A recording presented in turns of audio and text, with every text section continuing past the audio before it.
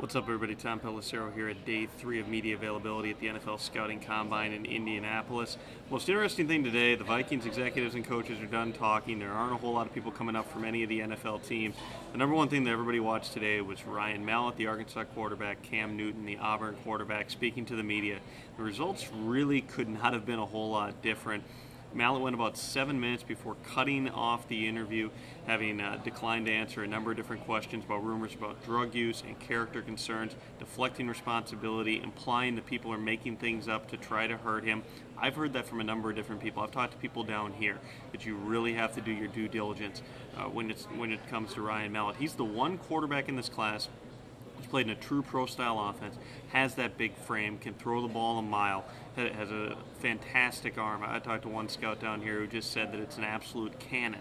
But the quarterback position is a different animal. You can't have a guy that you have significant character concerns be thinking about drafting him in the first round. Now, I've also heard that Mallett's performed better in the interviews with the teams than he did here today. But you're talking about your public persona, and the fact that he couldn't get himself to not sneer at the first question that came out about rumors about him, and the fact that the best he could do was say that people were making things up, but also not actually flat out deny or even really address the source of the rumors.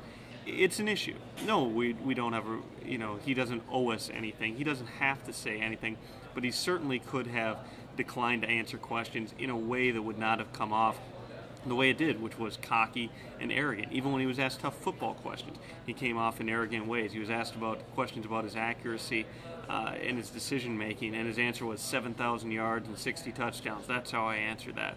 A series of things like that. Whereas Cam Newton clearly came in with a plan. He made an opening statement, which was bizarre. But he also, basically talked about the things that people wanted to talk about, which was the NCAA investigation. He admitted the teams are asking about his father's involvement in his career. All these things that are coming up. He tried to be more forthright. He also tried to set himself apart from Blaine Gabbert, the Missouri quarterback, who's the one quarterback who won't throw down here.